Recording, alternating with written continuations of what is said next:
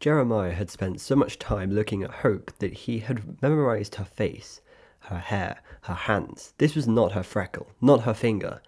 He felt a brief moment of relief, but then felt bad for feeling relieved. Even if none of these fingers were Hope's, they were still human fingers. This had gone beyond a prank. It was a sick game, and it had gone too far. Jeremiah had often said that Parker didn't know when to stop. He was only realizing now how true that statement was. And even if it wasn't Hope's finger, it was still Hope's ring. What could that mean? Could Hope be in any kind of danger? Was Parker hurting her? Enough is enough, Parker, Jeremiah yelled. The game has gone on too long. This needs to stop now. Feeling like things are getting out of hand? The voice on the loudspeaker said, laughing. There's only one way that this game ends. Follow the lights before it's too late for your friends. Nice little rhyme. Jeremiah ran. Before, he didn't want to let Parker see him sweat, but if Hope was truly in danger, he had to get to her. He had wasted too much time already. The lights ended at another empty office, the large one occupied by the boss, when he actually bothered to show up. Jeremiah couldn't even remember when the last time had been. On the large oak desk was a cardboard box with 2 round holes cut into the lid. A note attached to the box said, "For the key to where your friends hide, roll up your sleeves and reach inside." Jeremiah pushed up his shirt sleeves and plunged his hands through the 2 holes in the box. Instantly, he was up to his wrists in something cold, wet, and squishy. It would be more accurate to say some things that were cold, wet, and squishy, because the more Jeremiah felt around in the depths of the box, the more he became aware that he wasn't just feeling one slimy mass, but individual items. His hands were tangled up, long, snaky tubes. Intestines. Jeremiah hoped that the innards he was feeling had come from some unfortunate livestock and had been acquired at a butcher's shop, but in his mind he knew better. The medical supply company, he told himself. All this stuff came from the medical supply company. It was from people who had died from natural causes, who donated their bodies to scientific research. But even as he tried to convince himself, the words were sounding more and more desperate and ridiculous. If these body parts were for study or dissection, wouldn't they be preserved in some way? All the parts he had encountered during this horrible game seemed disturbingly fresh. Jeremiah feared he might be losing his mind. Was this how you lost the game? By losing your sanity? He fought off wave after wave of nausea to rummage through the awful in search of the key. Finally, his right hand felt something hard and metallic. He grabbed it and withdrew his arms from the holes in the box. When he looked at his hands, they were stained red past the wrists. He held up the key.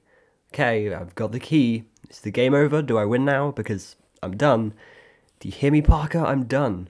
What quest ends with just finding a key, Jeremiah? The voice on the loudspeaker boomed. Don't you have to find out what it's a key to? Don't you want to save your friends, or what's left of them? You're not my friend, Parker, Jeremiah yelled. It felt like something he should have said a long time ago. But Hope was his friend, and she could be in danger or in pain. If she needed saving, he could do it. He took the key and closed the office door behind him, staining the doorknob with a bloody handprint. The trail of lights continued. He followed. The next room had probably been an office at some point, but now it was crammed full of old office furniture. Sitting on an obviously broken desk chair was another box, wrapped for his birthday, this time with a candy pink bow. It was a medium-sized flat box, the kind that he had always opened last at Christmas as a kid, because he had known it contained clothing, not toys or games. He was pretty sure this box did not contain clothing. He didn't want to open it, didn't want to see what was inside, but if he was going to play the game all the way through on the chance of saving Hope, he had no choice. He tore off the brightly coloured wrapping paper and lifted off the box's cardboard lid. When he saw what was inside, he screamed. He tried to muffle the scream with his fist, but tasted the blood that still covered his hands. Oh my god. He looked at the contents of the box, driven by a need to make sense of what he had seen. Jeremiah was looking at a face that had been stripped from a human skull along with part of the scalp and hair. It took him a moment longer to realize who the face belonged to. But then he started to put the pieces together. The brown hair with a distinctive forelock, the full lips that had been stretched into a self-satisfied smile. He almost expected the lips to part in a he. "You still think this is Parker?" The distorted voice on the loudspeaker said. "Oh my god. Oh no." Oh my god, okay. This is great. Do you want to quickly say... a stripped face? That does sound familiar. It does sound... I would have expected Jeremiah to have a stripped face, but you know, we move. "No," Jeremiah said, surprised to hear the sob in his voice. "No, Parker's right here." He didn't want to, but he found himself looking again at Parker's peeled away face. Jeremiah wiped tears from his eyes. If Parker wasn't running this sick show, then who was? Jeremiah realized that as long as he had... Oh, there's a spelling mistake. As long as he had thought that Parker was in charge, he could entertain the notion that no matter how bad or cruel things seemed, it was all an elaborate prank. But now it became clear that this was no prank. It was real. There was only one word that made sense to Jeremiah right now. Run. He ran, ignoring the trail of lights, ignoring everything except what appeared to be the quickest route out of the building. The halls took on a maze-like quality. To the left, to the right, with no seeming way of escape. He reached the elevator and pushed the button. No light came on. Clearly, whatever psychopath he was dealing with had tampered with the elevator. He ran for the stairwell. He opened the door marked stairs. Jeremiah had always found the dimly lit stairwell creepy, even under much calmer circumstances. But there was no time to reflect on his feelings now. There was only time to run. As he made his way down the first flight of stairs, he noticed a red smear across the white cinder block wall. Blood. Relatively fresh blood, judging from its brightness. But whose blood was it? He couldn't slow down to think about it, or the blood that next splattered on the walls would be his. Down, he ran, down 15 flights of stairs, sweating, panting, his heart pounding like a snare drum. He checked the doors on the way down in hopes of being able to access the elevator from another floor. Locked. Finally, he reached the door marked 1, the door that led to the lobby and the exit. He pushed it. It wouldn't budge. He pushed again. It appeared to have been locked from the other side. He pounded on the door with both fists. "Help!" he yelled. "Help me! I'm trapped in here!" He hoped he could at least get a security guard's attention, but there was no one there to hear him. He pounded and yelled a few more minutes just in case, but it was no use. He wiped tears of frustration from his eyes. Now what? There was no place to go but back up. Jeremiah was beyond winded. Going up the stairs was much more tiring than going down. He stopped on the landing of the 6th floor to catch his breath and saw something he hadn't noticed on his way down.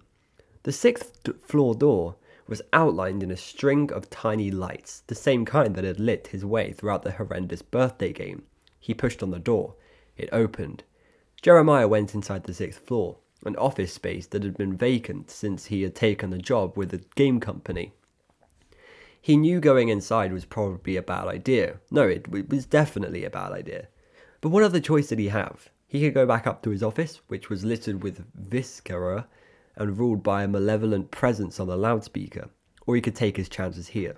The only illumination on the 6th floor came from the strings of tiny lights hung above the ceiling. There were no computers, no office furniture, no other signs of human activity. There were only the tiny lights leading down a dark hallway. At the end of the hallway was some kind of faint glow, almost as if he had been hypnotized to do so. Jeremiah followed the lights. He was going to see this thing through. The glow was coming from a room at the end of the hall. As he drew nearer, the source of the glow became obvious. An old TV, the kind he could remember from his grandmother's house, was sitting in an empty room. It was turned on, but the screen showed only the black and white pattern his grandmother had always referred to as snow. On the shelf below the TV was an equally ancient piece of audiovisual equipment, a VCR. Jeremiah hadn't seen one of those since his childhood. The green power button on the VCR glowed in a reassuringly familiar way. On a whim, Jeremiah pressed play. The snow on the screen disappeared and was replaced by the smiling faces of Parker and Hope. "Surprise!" Hope said, laughing in her soft, tinkly way. "Gotcha," Parker said. "Got you good this time. Oh, and," he looked over at Hope. "Happy birthday," the two of them yelled together. "I hope you appreciate all our efforts, Jeremiah," Hope said. "It was a lot of work putting all this together, even though it was totally worth it." "I never thought we'd get it put together in time," Parker said, between setting up the motion sensors and the loudspeaker. "But it couldn't have gone better, could it?" Hope said, flashing her familiar, sweet-looking smile. Jeremiah didn't recognize the room in which Hope and Parker had been filmed. It was too dark to make out much of the setting. However, he could discern what was on the table at which they stood. The kind of sharp kitchen scissors used for boning meat, a variety of knives ranging in size from a small scalpel to a huge cleaver. "It was perfect," Parker said to Hope. Then he turned to face the camera. "But now that you've had your birthday surprise, there's a good chance that Hope and I need to get to a hospital. He grinned like a game show host. "I bet we do," Hope said, laughing. The smile faded from Parker's face. "Okay, Parker," he yelled into the camera. "He's ready. Give us a knock." Knock, knock. At first, Jeremiah thought the knocking was coming from the videotape, but then he realized the source of the noise was a supply closet a few feet away from him. Something, was knocking very low on the closet door from the inside. Without even thinking about it, Jeremiah started backing out of the room, though his gaze was still fixed on the TV screen. "Now if you'll excuse us," the Parker on the video said. "Hope and I have some work to do." Parker leaned over toward the camera. He was holding a big pair of pliers, which he opened and closed menacingly, then let out his trademark, "He." The screen went blank. Oh my god, what? Jeremiah stood, frozen in confusion and terror, as the supply closet door slowly inched open. "What? Wait, what? That's the ending?"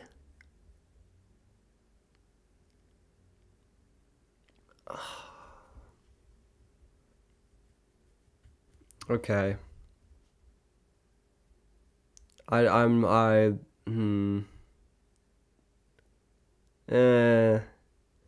not sure about this. I'm not sure.